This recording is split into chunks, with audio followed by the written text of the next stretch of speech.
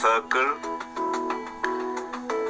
When the section plane is parallel to the base and perpendicular to the axis of the cone, we can get a circle as the section.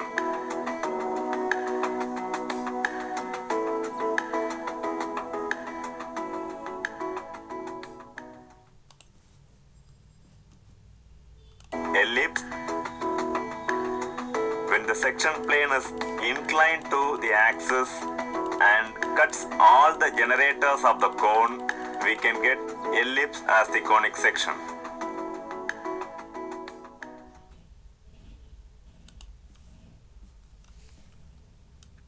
Application of semi-ellipse. The semi-elliptical profile finds application in the design of suspension bridges.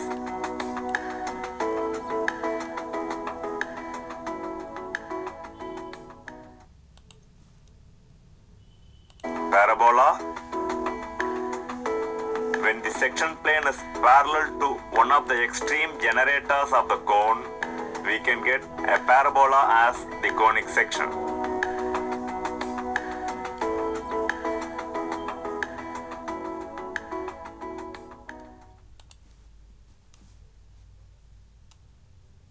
Application of parabola. The conic section parabola finds application in the design of sound and light reflectors. Application of parabola. Parabolic profile is used in the design of light reflectors.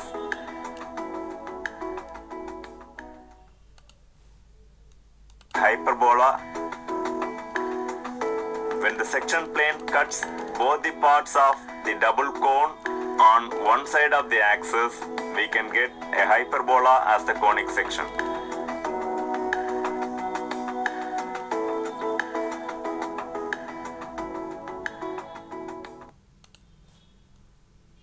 Application of hyperbola. The conic section hyperbola finds application in the design of dish antenna.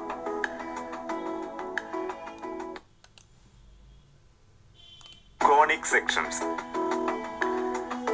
Conic sections are the sections obtained by cutting a right circular cone with the help of a section plane in different positions with respect to the axis of the cone.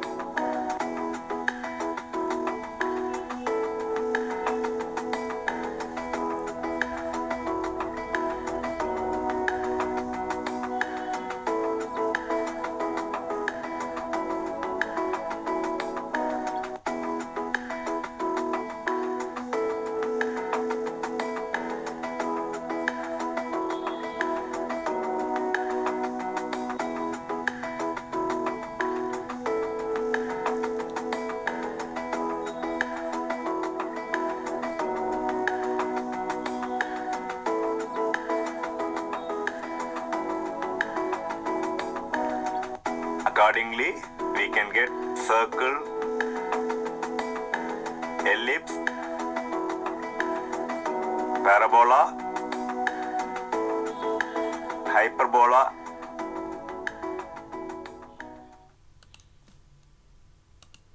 construction of ellipse by eccentricity method. Draw the directrix AB and the axis CD. Mark the focus F along the axis at 50 mm from the directrix AB. Divide CF into 5 equal parts and mark the third division from the directrix as vertex V. Draw a vertical line through the vertex and on it get E such that VE is equal to VF. Join CE and extend it. Mark division points 1, 2, 3, 4, etc. on CD and draw perpendiculars through 1, 2, 3, etc. to get 1 dash, 2 dash, 3 dash, etc. Now with 1 dash as radius and F as center, cut points P1, P1 dash on the perpendicular line drawn through 1. Repeat the above step and get all the other points.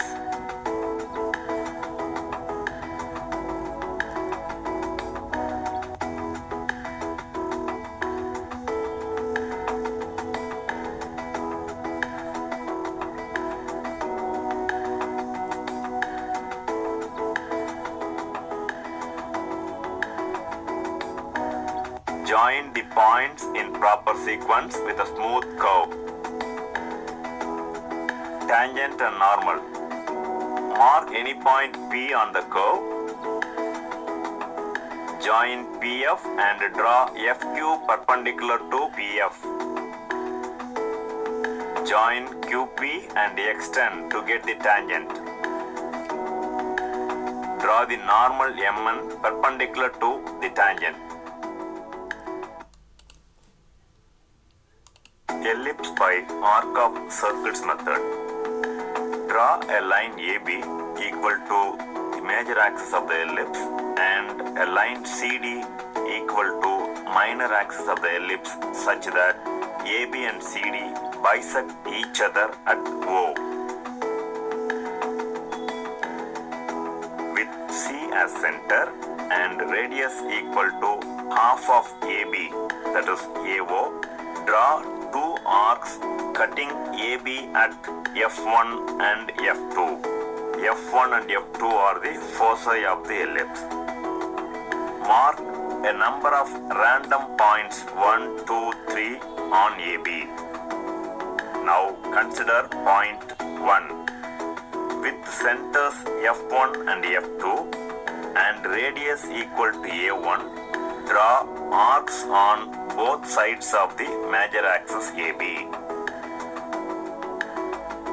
Now, with the same centers F1 and F2 and radius equal to B1, draw arcs intersecting the previously drawn arcs at 4 points marked P1. In the same manner, considering the other points 2, 3, etc., with radius A2, B2 and A3, B3, etc., get more points P2, P3, etc. Draw a smooth curve through the obtained points so as to get the required ellipse. Construction of ellipse by concentric circles method. Draw a circle with O as center and major axis AB of dimension 80 mm as diameter.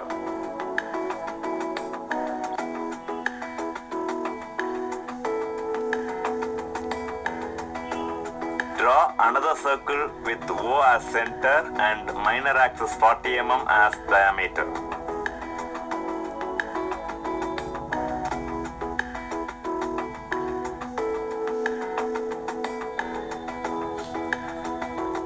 Divide the major axis circle into 12 equal parts and mark the points as 1, 2, 3, etc. Draw lines joining these points with center O, intersecting the minor axis circle at 1 dash, 2 dash, 3 dash, etc. From point 1 dash on the major axis circle, draw a line parallel to line AB and draw a line from 1 parallel to CD intersecting each other at 1, 1. Follow the same from points 2, 3, 4, etc. and 2 dash, 3 dash, 4 dash, etc. and get the points 2, 1, 3, 1, 4, 1, etc. Now join 1, 1, 2, 1, 3, 1, etc. by freehand. The curve obtained is an ellipse.